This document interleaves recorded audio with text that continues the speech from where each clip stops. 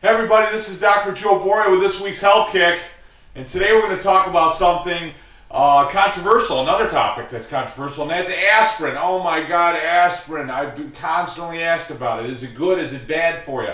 Listen, let's look at what aspirin is for a second. Aspirin primarily is a chemical, it's a salicylate, that acts as primarily a non-steroidal anti-inflammatory, prevents inflammation or controls inflammation in the body. So, there's so much research and so many studies on aspirin on whether or not it's good for all these things. Does it decrease cancer? Does it decrease strokes? So many times I see about decreasing heart attack and so forth. And then there's other studies out there that show the opposite. And here's the reality of aspirin. We have to look at aspirin as being something that is outside the body. It's exogenous is the scientific term. What the heck does that mean? That means you're taking something outside the body and putting it in. So, let me look at my body for a second. I've got a pancreas, I've got a spleen, got a liver, got a gallbladder, got my appendix. I still have all of my organs, by the way. You know what? I don't have an organ in there to make aspirin. You know, so we're kind of brought up in this logic that people now in my office as patients, they put down, well, I take a multivitamin, I take this, I take that, and I take aspirin. They put it down as a supplement. Aspirin is toxic. Bottom line, end of story, aspirin is toxic. At any level, it's toxic. Aspirin's not good for you. Here's the problem when you read medicine and you read some of the research on it, what you'll read is risk-benefit.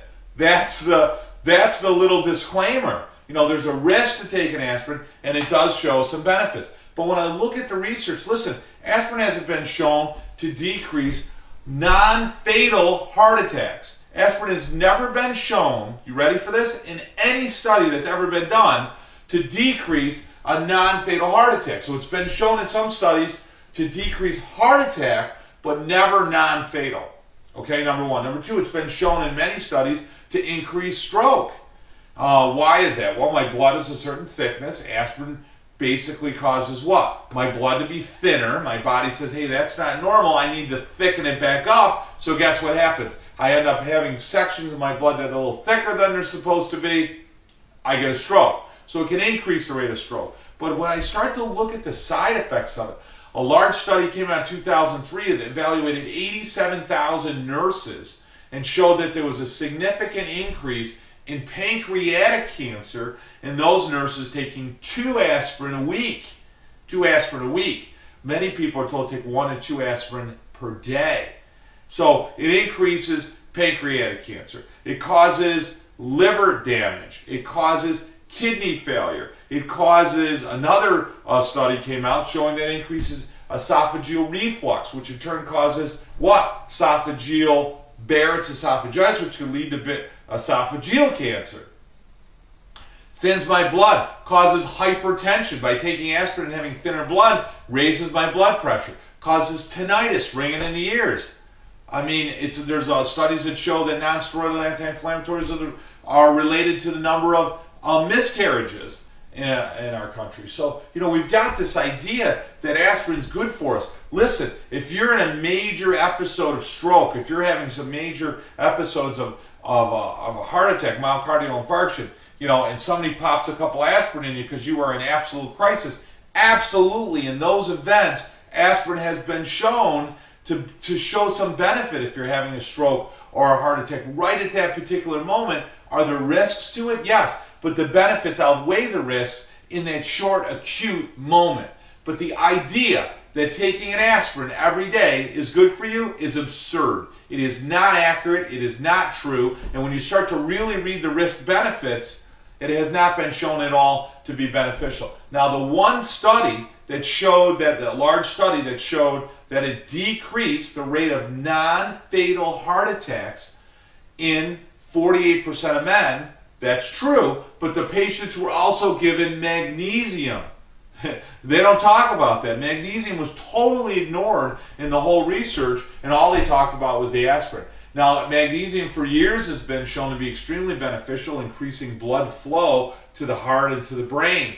So magnesium has a lot of benefits. It's also been shown to prevent clotting and plaquing in the arterial walls. So magnesium has had a lot of benefits, but the aspirin on its own in a study has never been shown on its own to decrease those problems. In fact, like I said, the long-term use of aspirin, taking aspirin long-term, what does that mean?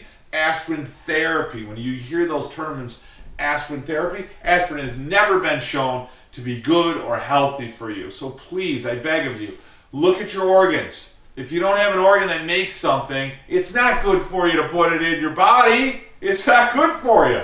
Look at your lifestyle, for God's sake. We're worried about taking an aspirin, but nobody has a problem pounding down wings and drinking soda and high corn syrup, fructose corn syrup every day, and putting artificial colors and artificial flavors and pesticides and herbicides. You want to look at why you're sick.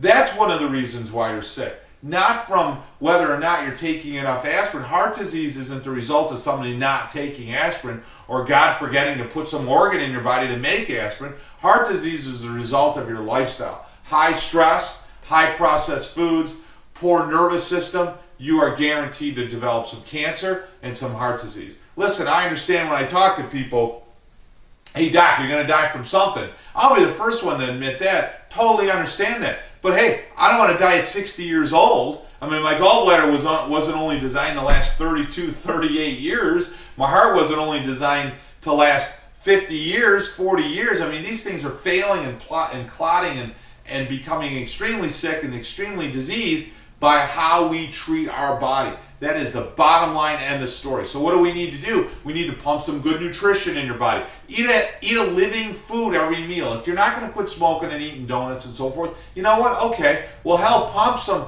healthy nutrition in you. Put an apple, put a banana, put an orange, put something good in your body with every meal, a salad. You know, have that with your cigarette or your donut or whatever, if that's what you're going to do. Okay, number one. Number two, you got to move. So if your job requires you to sit down all day, you're going to have to get up and move a half hour, an hour every day. It doesn't have to be going to the gym. Just go for a walk. Use the stairs rather than the elevator or escalator. Park as far as you can from the building and walk up. Just simple, stupid little things like that make an enormous difference. You got to drink a lot of water. I mean, it's vitally important for you to drink a lot of water. It allows your body to flush itself. Less processed foods. If you see that man made it and you can't recognize it from the tree or the ground, don't eat a lot of that. I know we want to have that once in a while. I'm guilty of having that myself once in a while, but you can't make it a main staple in your diet. We talked about positive thoughts. You got to think good thoughts. You have to be more positive in your thinking. You're going to attract that in your life, certainly, but you're also going to attract health by thinking more happy, healthy, good thoughts as opposed to negative thoughts. We talk about the nervous system. Your brain sends messages down out to your body. Those messages go back up. We know through science now that by keeping the nervous system healthy, it lowers blood pressure better than medication.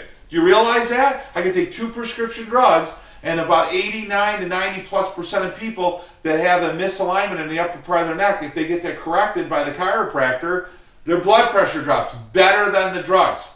Phenomenal. It also lowers the stress response of the body. Controls the corticosteroids. If the spine's out of alignment in certain areas, it'll cause your body to release more stress hormones. And on and on and on. So listen, aspirin, good for you or bad for you? Bad for you. What would be my exception? If you're having a stroke or a heart attack right in that moment, I say fine. Other than that, I am dead set against aspirin therapy. Aspirin's toxic. It's poisonous. It's not good for you. It's not supposed to be in you. Don't take it. That's my opinion. What do I know? Hey guys, this has been Dr. Joe Borio with this week's Health Kick. Remember, eat well, exercise, drink a lot of water, get a good night's sleep. And remember, you, your mother, your father, your grandfather, your uncle, everyone you know needs to be under regular chiropractic care. That means to make sure the messages get from here to here better and allows the body to work just like nature intended it. Guys, have a great week. Look forward to talking to you next week.